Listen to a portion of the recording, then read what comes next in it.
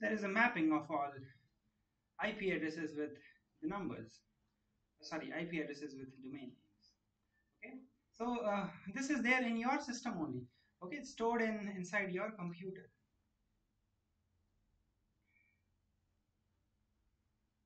Stored in your computer. Now the problem is what? So earlier days you maybe visit like 50 websites maybe on a day, but now the thing is you have tabs and tabs and tabs on Google Chrome or Firefox. You visit almost like maybe 100 to 200 or maybe 500 websites per day. So if you do this, if you do some calculation here, one day like it's 500, then weekly if you calculate, monthly if you calculate, if you calculate it for years, then this file, this host.txt file is going to be very larger. Okay, it could be very larger in future in size. All right, so if it like gigs and terabytes, then it is not a good idea to I mean implement a host.txt file here. So this is not a good idea me to have this host.txt file. I hope you understand it, right? And there might be a chance that these IP addresses here, they are completely fixed in the host.txt. So if somehow this google.com change the web server, this change is not going to be happen. Okay, so it is not going to be happen here. And then if you open google.com, the page is not going to reflect. It will say the page cannot connect because in the host.txt file it is connected to the previous IP address, but your google.com now sits to the other web server having a different IP address, so he cannot be he is not here in the mapping. So definitely you cannot open a google.com here, right? So that is another disadvantage.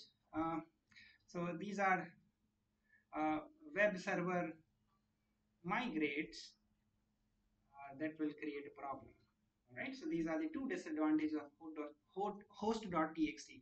Now, because all these things we are here, and that's why we have improvised a new mechanism, and we call it as DNS. You see, DNS is a domain name system, and why I'm calling this DNS domain name system is is another thing is why sir domain name server.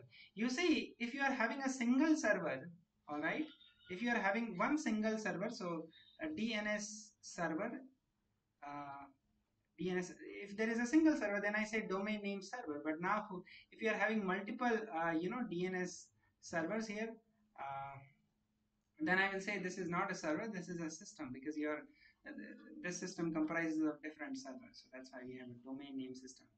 By the way, the DNS servers are nothing, but they are also having the mapping criteria just like host.txt. So what exactly is their server? Inside a server, you see that if I have this DNS server, it is nothing but a similar to that of host.txt. So what happens in this DNS server, you see that they have something called as lookup tables, right? They have lookup tables very similar to that of this. You see this mapping. Okay, lookup table mapping. There's a mapping itself. So something like this, IP address to domain name and domain name to IP address, like that. So whenever a request comes up in the DNS server, it will find the lookup table. There is a mapping, and relevant your request is going to be move or forward to the relevant IP address which is there in the lookup table. That is a normal thing that is there in the DNS server, right? Now the question is, uh, you see that I have a specific IP address for a web server to handle this domain name. Then if I have a unique IP address, then it must be necessary that you have some unique domain name. It is a very important thing. So here uh, you have a unique IP address. Here you have unique IP. Then domain should also be unique. Important. Also be unique. So how can you make this unique? With the help of organization. So this namespace or this domain name, we have organized into two ways. The first way is known as flat namespace. Okay, so this domain name, the naming criteria here, it is going to be organized into two. First one is a flat namespace, and the another one is hierarchical uh, namespace. Okay, so these are two namespaces, and I'll tell you what exactly these flat namespace and the hierarchical namespace. You see, when I deal with flat namespace, what it looks like, flat namespace here, it looks it is having like it is having a characters. So it is a sequence of character. First of all, sequence of characters. But the problem here is they are unstructured. They not have any structure. So when I say they do not have any structure, what it looks like? It looks like, let's say there is a ABC namespace. Then this namespace is going to be further divided into like this. So this could be like maybe this is um, A in marketing. I can write this is a namespace. This could be a B in sales, and C maybe in networks,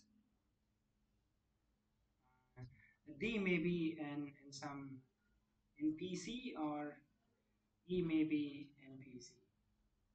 Right? So you can see that they have no structure. So A is completely different, B is completely different, C is completely different. So if you want to call, you can simply call A, you can simply call B, simply call C, D, and E, so on, right? So they have no structure. So if you go ahead with this flat namespace, this is not going to work. This is not an efficient way to provide a domain name system. So it's not a good idea to have this namespace. So generally, people do not use it for internet. So we have another aspect here. We have something called as hierarchical namespace, which is contrast to this flat namespace. It is also having sequence of characters, but the difference is they have structure. Okay, so they have structure, and this is the important part. As you can see, it is written that it is hierarchical. So they have some hierarchy here. So let's understand what is the hierarchy. You see, I'll draw it down here. First one, it will come as root servers, or I can say that this is a root domain. And after the root domain, they have TLDs, which is known as top level domain. I hope that I'm not taking too much time, as this topic is very large, and I make sure that I'm making sure that I give everything here. So this is a second level domain, and the last one is basically called as third and fourth level domain. So I'm gonna put here as third as well as fourth level domain. Both are the same uh, space. So what happens in root level domain? So root level domain generally represented with a dot sign, and I'll tell you about this dot sign here. And in the first level or the top level domain, it comes as com, or maybe FTP, or maybe www. I'm so sorry, I think this is not wrong here. Actually, this should be .net and .org and all. So here maybe org come, or maybe edu come. I'm so sorry, right?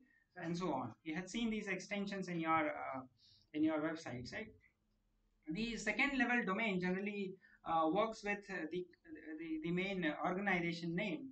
So this could be a google.com, sorry, Google, maybe Facebook, um, maybe Reddit, likewise, right? So these are the organization name here. And the third and fourth level domain. So third level, it is something like, so if I give like maybe a sales, let's say, or maybe marketing, right? So this is third level. It sometimes happen. It is not like everywhere it is there, and sometimes it happens that you have sales and marketing. But apart from there, we have a fourth level, and which specifically says a www, or maybe FTP, or maybe department, or maybe anything like that. Okay, so this is the third and fourth. So this is a kind of table that I can put it over here. So this is your what do you call, this is hierarchical namespace. I hope that you can understand. So we generally read this namespace in a fourth to top level. So I can read in this manner. So I will read it like this, and you can understand, right? So I'm gonna read from bottom to top. So when you read it, how you're gonna read? It's something like you will read as www.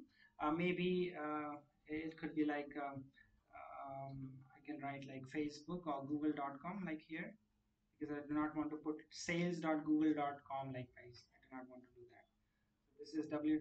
So maybe there is a chance that you are having a namespace like this, FTP dot sales dot example dot, or maybe instead of example, if I write a Reddit, that I should not read it, but for an example, just like that. So you can see here, these are some of the example to read.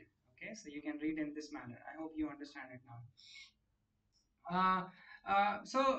When I read in this manner, www.google.com, we call this reading as a fully qualified domain name. Okay, so these are also known as.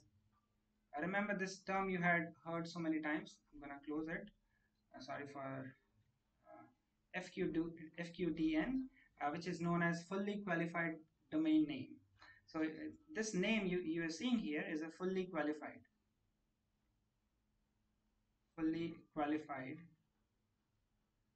domain name. I may be wrong here by saying that these are fully qualified domain name, because you see there is one thing that I had not put it over here, and that thing is, if I go ahead and if I read like this www.google.com, but what about this root domain? You see that root domain is always going to be there in your URL. It sits here. It sits here, but it is abstracted from the user. Okay, it is implicit. It is implicit there. It is not like we have to manually put the dot after a .com. No, we do not have to write. It is always going to be there. It is implicitly put by these DNS people. They already had appended that dot there, root domain, so you do not have to put there, but actually it is there. So when you see such kind of name www.google.com dot, then it is known as fully qualified domain name. I hope now you can understand that these are the things. I do not know, but please you just what you slide up and down and just try to understand what I'm saying. So that way you can understand. If you get any problem, you can please write in the comment section. I will be able to help you. One more thing here is this top level domain. We need to talk about this also. So it is not like that. It is just like .com, .edu, .org. There is a possibility that it just narrow down. So it is narrowing down. Like so if I have a TLD, then there are two things in TLDs. By the way, this is TLD, the top level domain. So it bifurcated in a way like a generic domain, and there is a country domain. So what do you mean by generic and country? Whenever you see like a .com, .edu, or maybe .govern, likewise, these are generic top level domains. And if in case if you had seen a country like .uk, .au, then these are the country top level domain. All right. So if there is a website like ignu.ac.in, then you can see this is an India related website. And when I say google.com, then I will say that this is a generic domain name. This is a country top level domain. This is a generic top level domain. So I hope till now you understand that this is the whole thing that we understood, and from the we call domain name system. This diagram I'm gonna put it somewhere in your the notes, and I mean still, if you get any problem, you can please contact me in the comment section. I would be happy to help you. Okay, so this is the things we had seen in the domain name system. So in the next session, we're gonna see that how could we still further get into the deepen part of DNS and understand the basics parts of it, right? So if you like this video, then I insist you to please subscribe my channel, hit that like button and share my video. Thank you so much for listening me. If I get any mistake here, then please correct me in the comment section. I'm ready for that. All right. Thank you so much, guys, and I'll see you in the next session.